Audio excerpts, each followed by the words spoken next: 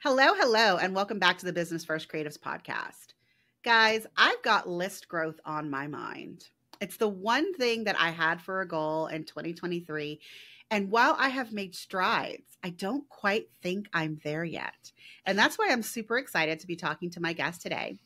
Jenny is going to tell us about the process of hosting a summit, the do's and don'ts, and then how it has benefited her business. Jenny, welcome to the podcast. Yeah, thanks for having me. I'm really excited to be here.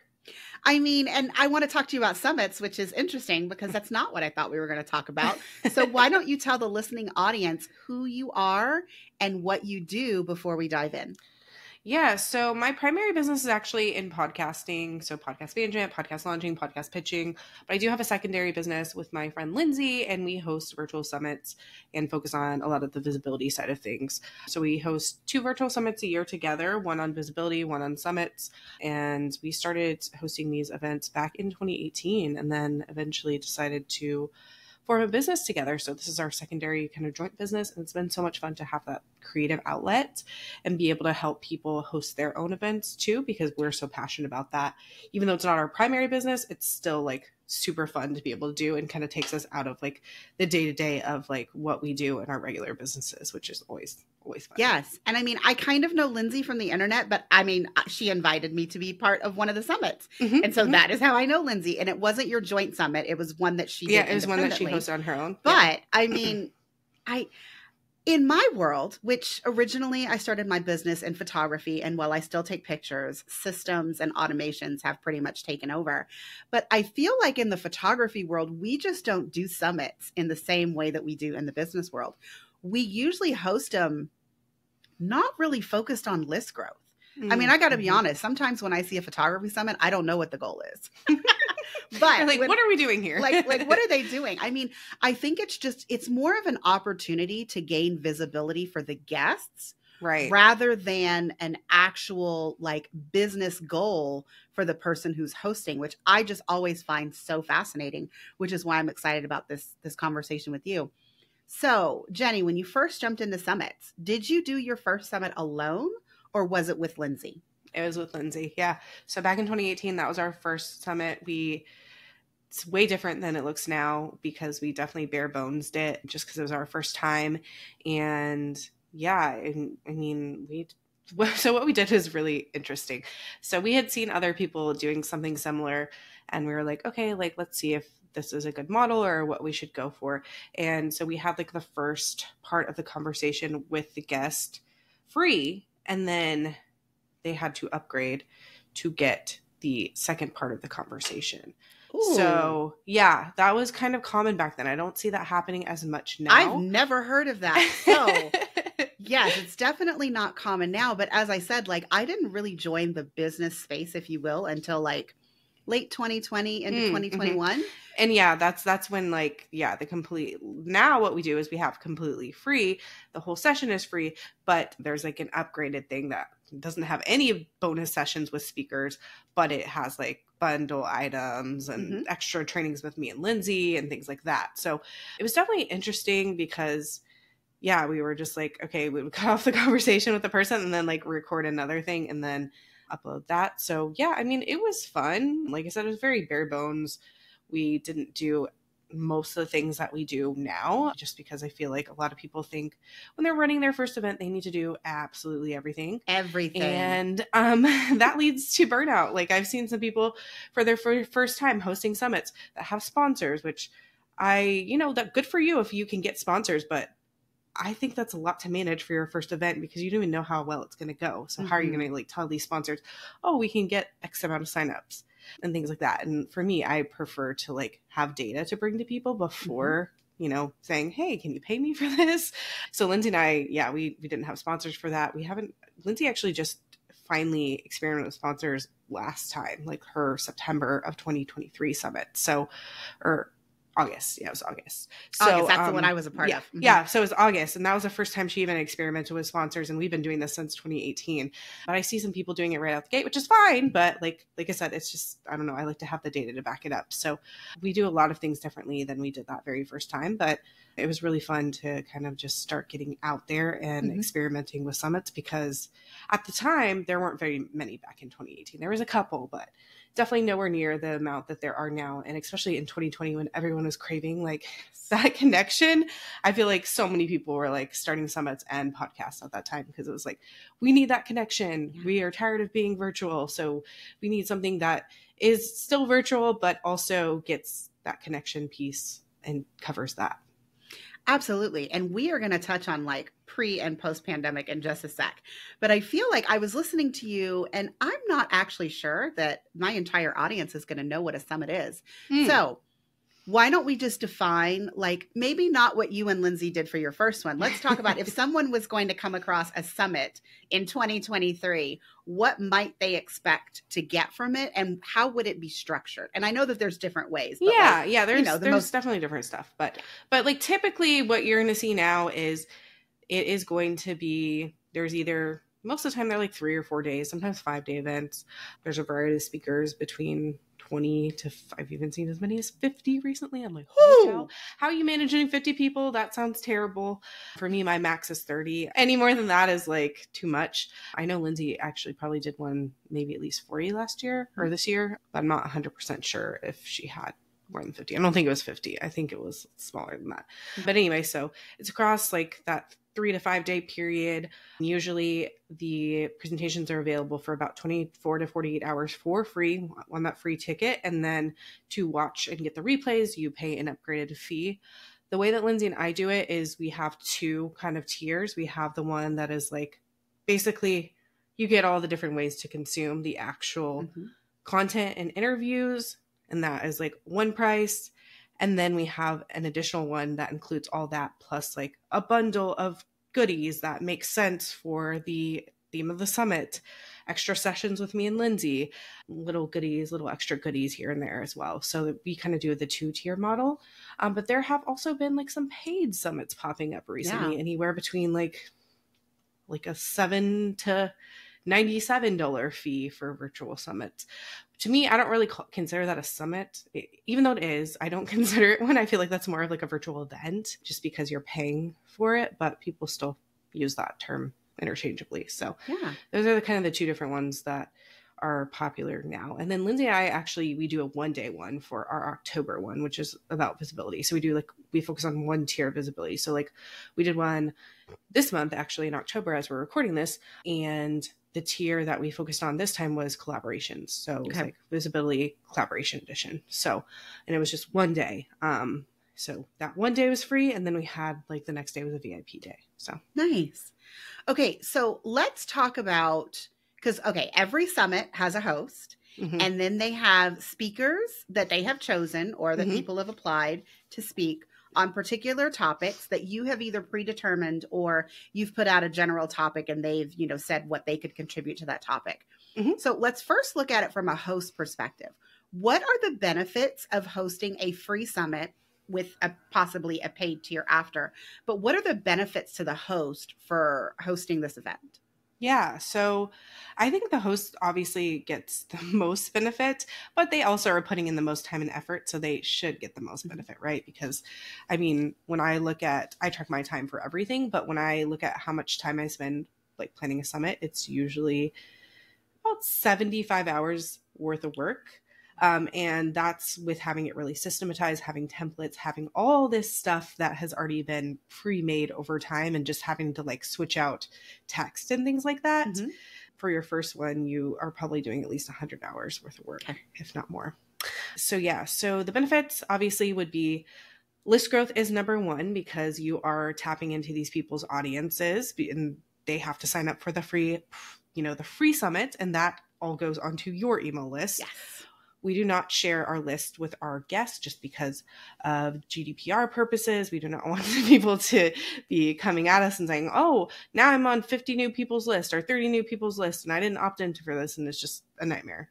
I see people that still do that. And I'm like, probably not the best, but you do you. Mm-hmm. It's not my place to tell you that you shouldn't do that. But yeah, so we don't share the list, but there's ways for the people to grow the list, which we can talk about later. And then, so that's a huge one for us. So you can make money off the back end if people are upgrading to get the replays or the bonuses. Mm-hmm. So that's another benefit, of course. And then you can also sell a product off the back end. So once the summit is done and wrapped, you're probably super exhausted and want to sleep for a week. But from there, you will launch a product that is relevant off the back end. It doesn't have to be anything super expensive. It doesn't have to be like a $2,000+ program. But yeah, you're launching something off the back end.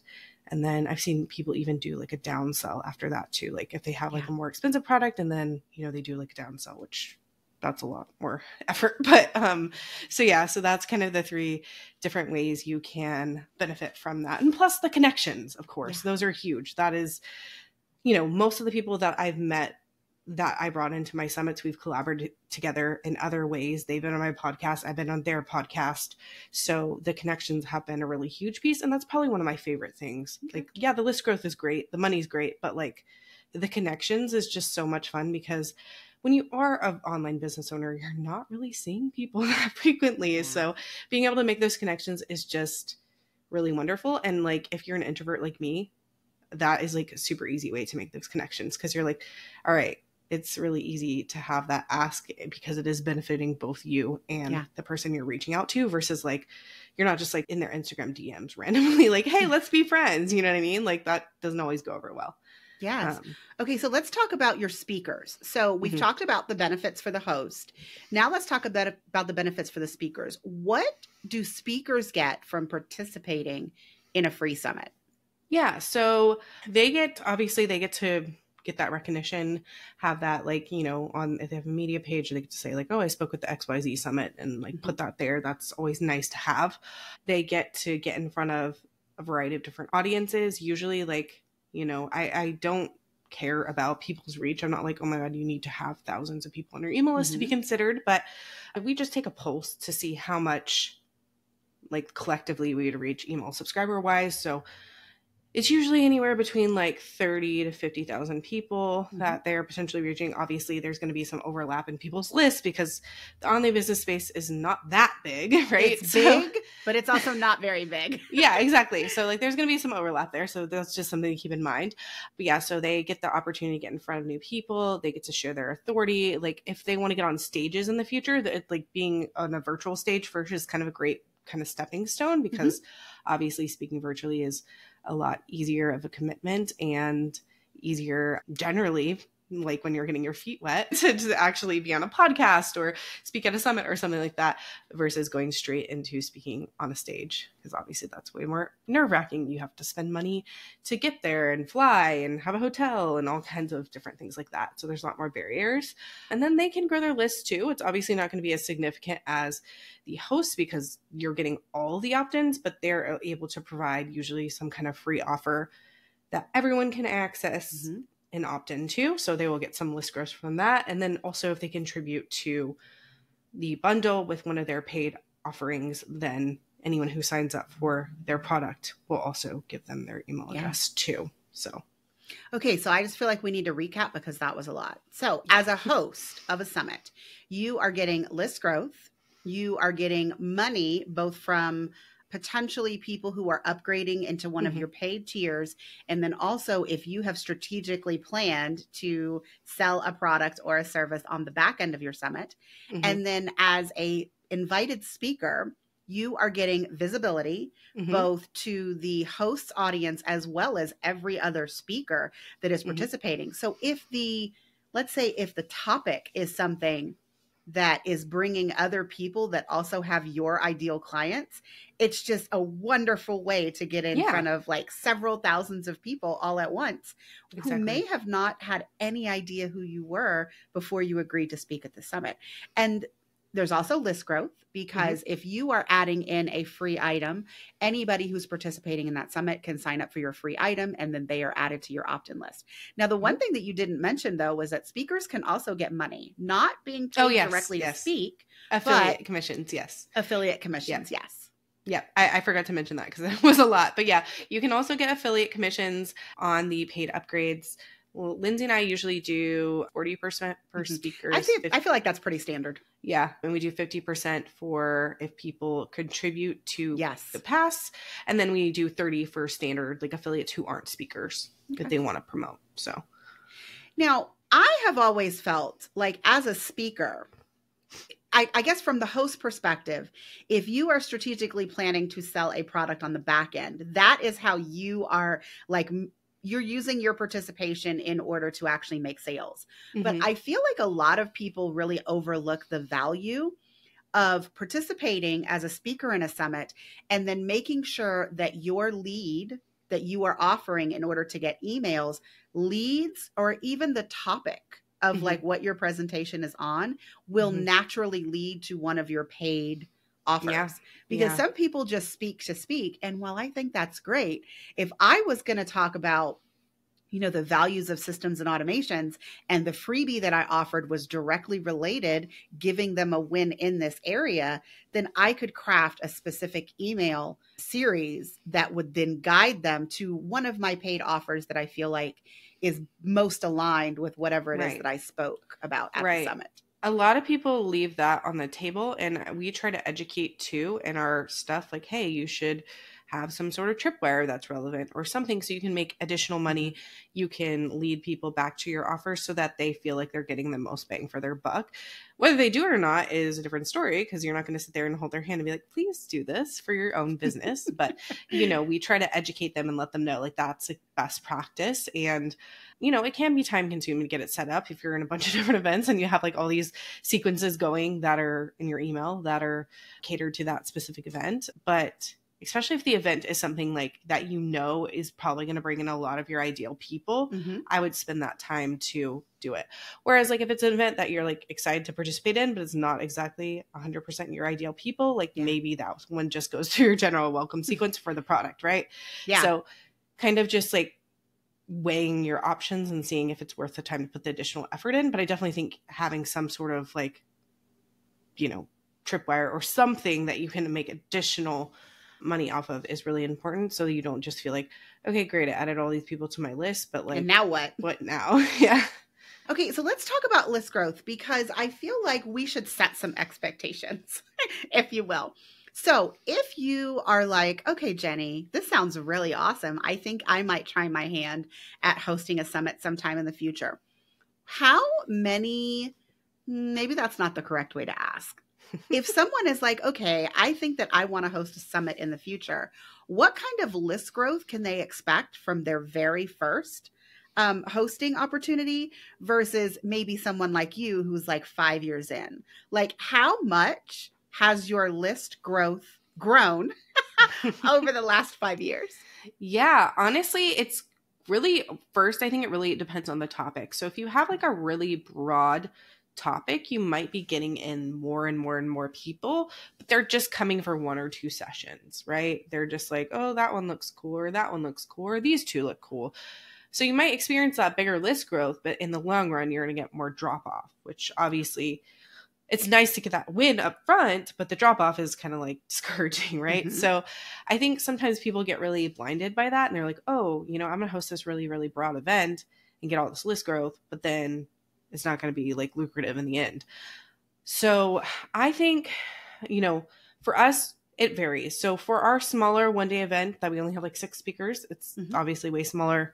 It's only about 1 segment. So we're going to get a smaller list growth. We usually get between like 300 to 500 people for those smaller ones, which is still pretty good for only having, great. I mean, you know, only having 6 speakers and being so like niche. Our summit probably does around the same, even though that is a longer event. It is way more niche. It's just, you know, it's about summits. Not everyone wants to host a summit. So obviously we're not attracting everyone and their mom to the event, which is totally fine. So that one's usually 300, 500 as well.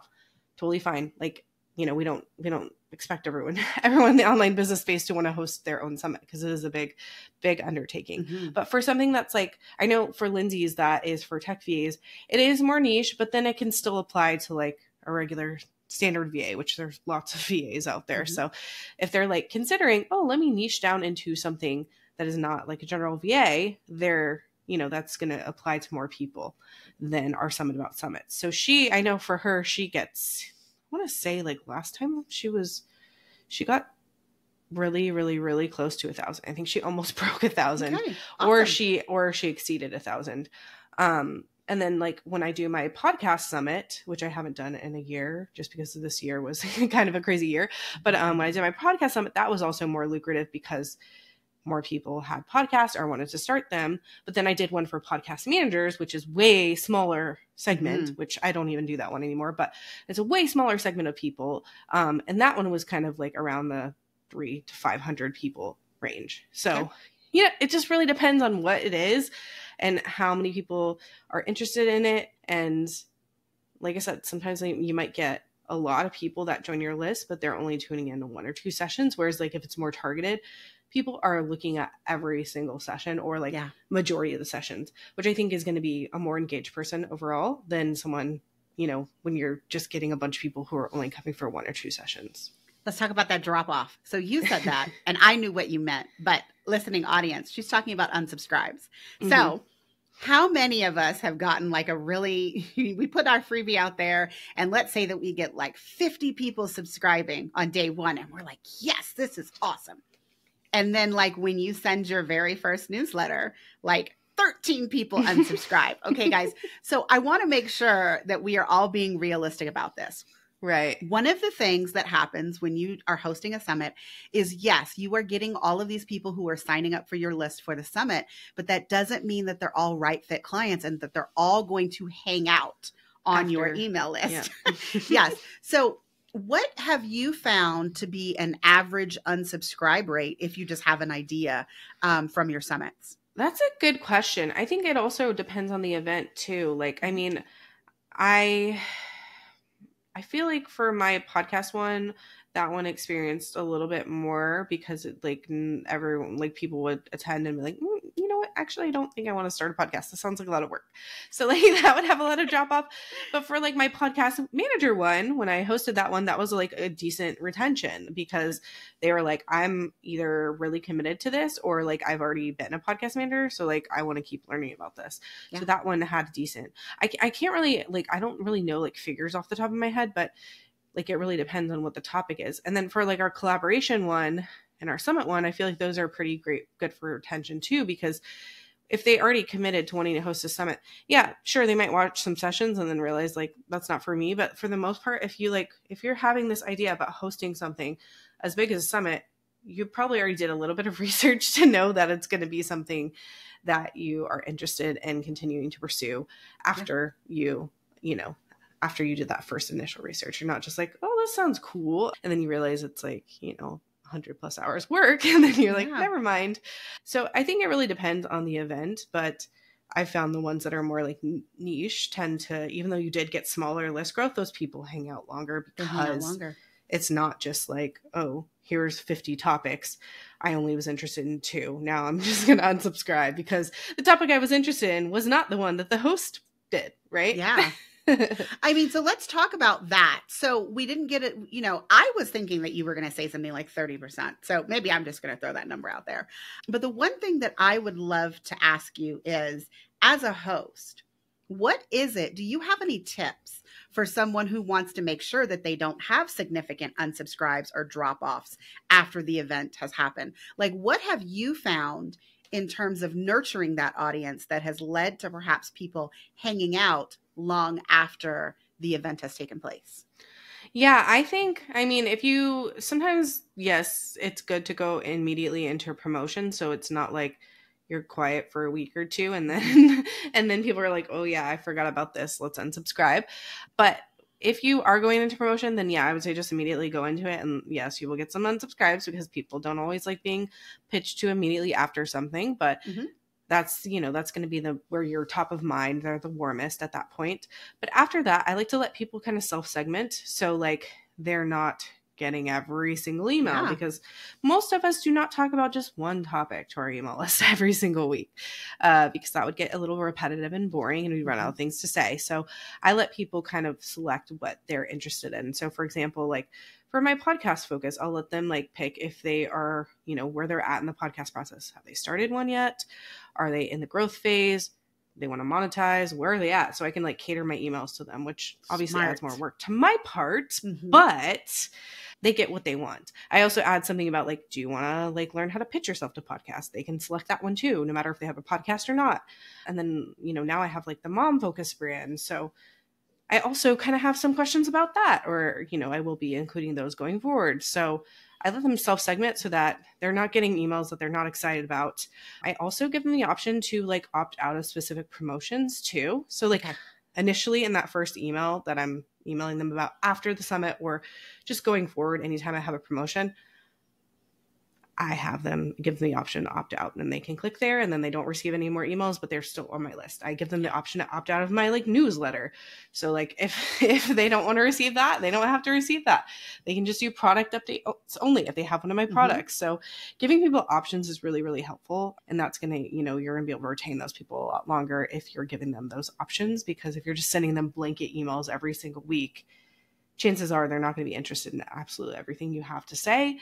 So eventually, if they get to the point where they're like, okay, I got 3 weeks of emails and I'm like, about, they're probably going to hit the unsubscribe button. Sometimes people will hang out longer because they just ditch their inbox. But yeah. And then it's also good to clean your list regularly too. Like if people haven't opened your emails in a couple months, it's okay to ditch them. Like I know it can be hard, but it's okay to ditch them. Like you're essentially paying for someone who's not engaged, which is not really fun at the end of the day, especially if you're getting close to that, like that limit of your next like tier of email subscribers. Yeah. Definitely get rid of that dead weight.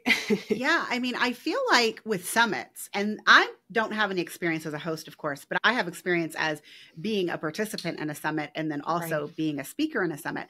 And I feel like sometimes I will sign up for a summit because I love one of the speakers. But of course, I'm signing up and the host is who's getting my email. Yep. So if that host does not at some point like identify themselves by name and help me to like put an email to a, you know what I mean? It's like put a face to a name, but that's not what you do in emails. But like I have, of course, had a few where I signed up for a summit. It wasn't really apparent like who the host was or anything like that. And then like a few weeks or even a few months down the line, they send me an email and I'm like, who is this? I hadn't heard from them so all this then time. I Google, I look up the name in my email and I see, oh, they were the host of the summit. Okay, but I haven't heard from them in a few months. And like, I have no idea who they are. Unsubscribe. Right. Yeah. So I think it's good to start early. I mean, you don't need to be like on them the very next day, like, oh, the summit's ended. Okay, let's like be annoying and get in your inbox. But like, don't wait months either, because people are gonna forget.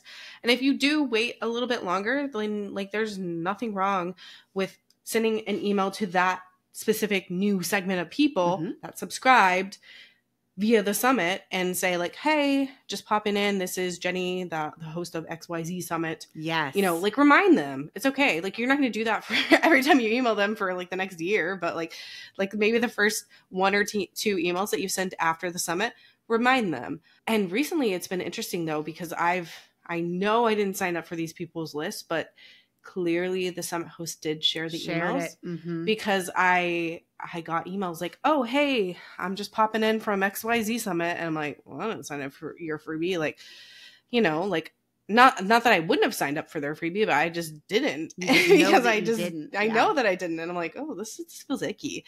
Like, even though they're identifying themselves where they came from, it still felt like icky. I'm like, oh, I didn't realize I was going to be on all these people's lists. All these lists. Well, you know, the very first summit that I participated in as a participant, I'm not going to name her, although she's not currently in the industry anymore, but it was someone who used to do Facebook ads. And I signed up for a summit. And I don't even believe at that point that any of the speakers were like doing freebies. Like, I don't think that was a thing when I first was, participated in that summit. And then all of a sudden, 2 weeks after, I got slammed with like everyone who would. And at first I was just really confused. I was like, okay, clearly my email got hacked. Like I could not figure out what was going on. And then finally, when I Googled one of the people's names, like the summit was still on their Instagram. Oh yeah. And I was like, oh. Like all 40 speakers got my email and pretty much all emailed me at the same time. Right. Yeah, I know. I was just like, wow. That was the same thing for me. I mean, it wasn't that big, but it was like, I feel like everyone just like decided to send an email on the same day. On the same day. I'm yeah. like, I mean, Was that part of like the guidelines? Like, hey, you know, we're gonna give you the list. You guys need to email like this week kind of situation. I don't know, but it was very bizarre.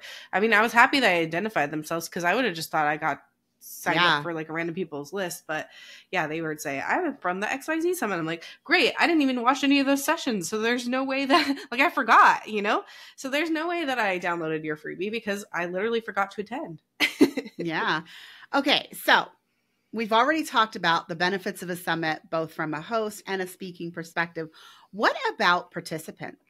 Like, why would I want to sign up for a summit? I mean, I know what I think, but I'm interested in what you think. Yeah, I think the main reason people sign up for summits is like, well, some people are in the boat of like funnel hacking. They want to see how the behind the scenes works because they're like, I'm thinking about hosting an event myself. Let's see how it works. Like, what does their thank you page look like? What does this look like? I do that a lot too. Like sometimes I don't even care about the event. I'm like, I just want to see what their back end looks like to see how we can kind of zhuzh up ours. That's not the only reason I sign up, but that can be a factor. But I think people are like, they see a session or two, or maybe 3, 5 that look really interesting that they want to learn from. They want to support one of the speakers. They really like one of the speakers and they're like, oh, I've never seen her do this talk before. Let's like see what it's all about because they really like that speaker. And maybe it's someone they're like a super fan of. And then they get to know other speakers through that. There are people who I literally have seen at our event for years. And I'm like, it's so interesting because like some people are just chronic learners. Like they just want to learn and learn and learn and learn and learn, which can be hard because it sometimes can lead to inaction because they're just learning and not doing, not implementing. Yeah. So that can be something too. Like people just like, or some people just literally sign up for every single event that they see. Like there's some people that I like anytime I host an event or Lindsay hosts an event or we do our joint event, I'm like, there's always going to be these handful of people that go to everything. And I'm like, that's great. Like nothing wrong with that, but it's just interesting. But yeah, I think people are chronic learners. They want to funnel hack. They really want to support one or two of the speakers that is speaking at the event that they really enjoy.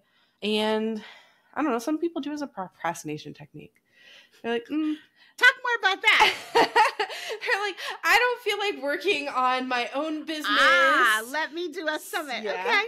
Yeah. I've always thought of summits as like taster menus, if you will.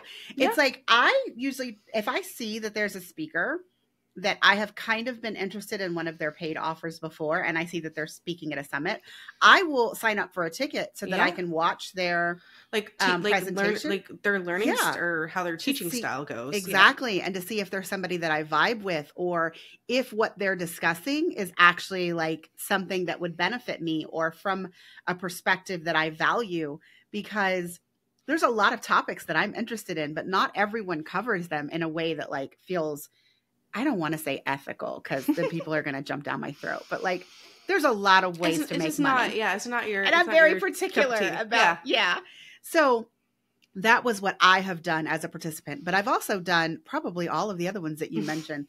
Interested in seeing their funnel from the back end, interested in supporting a particular speaker or a host. I mean, these are all things that interest me. And I feel like as much as we can to support these kinds of events means that more people will put them on.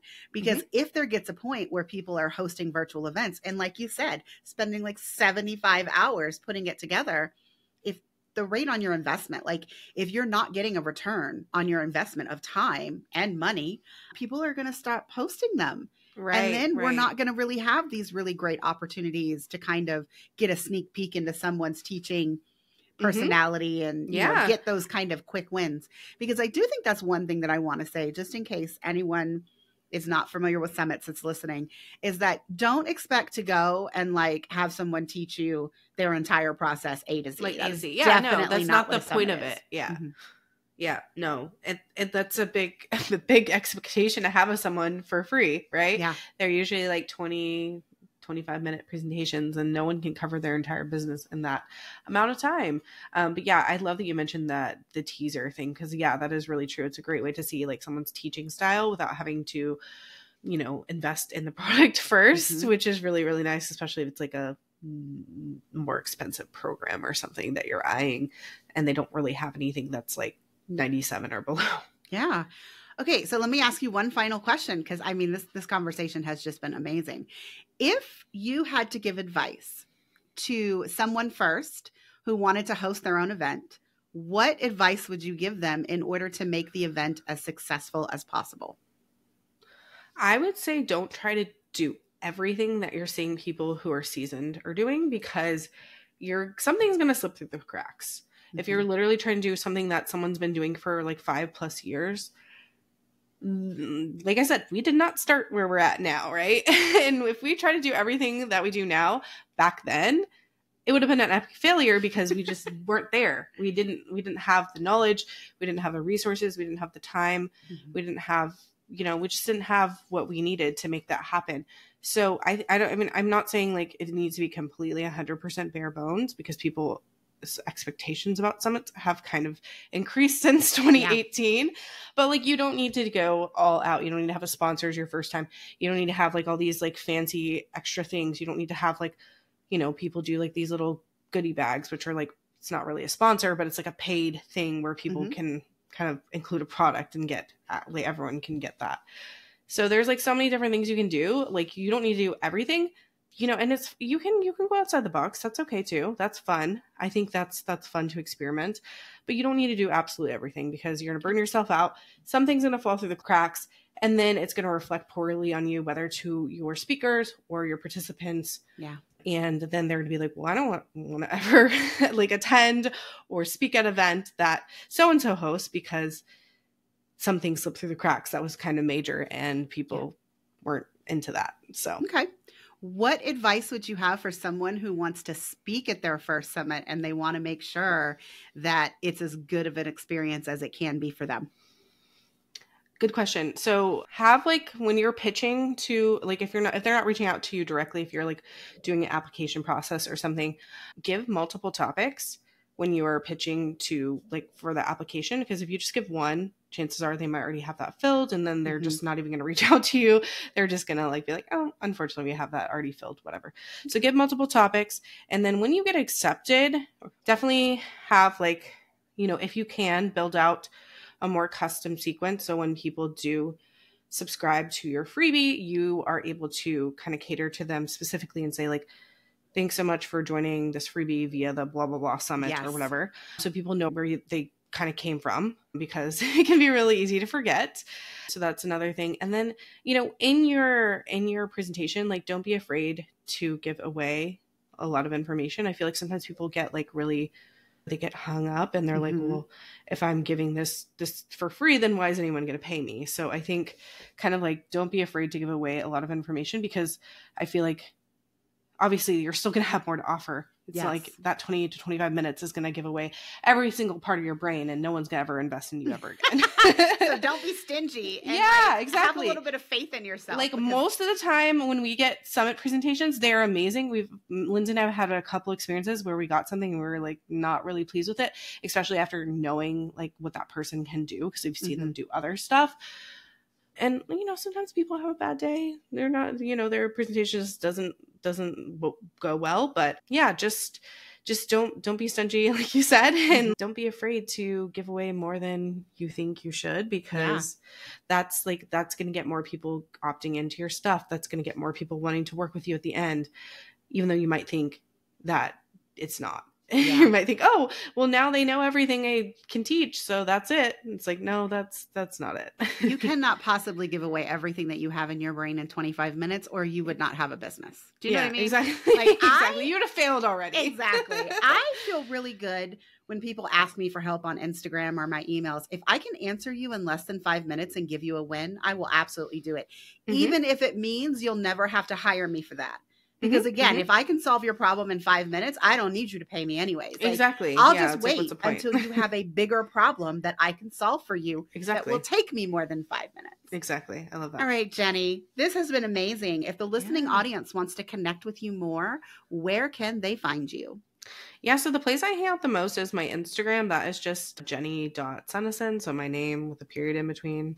And then if you want to check out Lindsay and I's stuff that we do all about summits, if you're thinking about hosting a summit, we are at summitsuccesssquad.com. And yeah, we do like VIP days and setups, and we have like a DIY course and things like that about Summit. So lots of fun over there. If you listen to this and you're like, ooh, Summit sounds really This cool. sounds good. I need some help. Yes. Yeah, exactly. So, yep. All right, everyone. I hope that you have been just a little inspired to either host a summit, participate in a summit as a speaker, or just grab a ticket for the next summit that, tickles your fancy. But that is it for this episode. See you next time.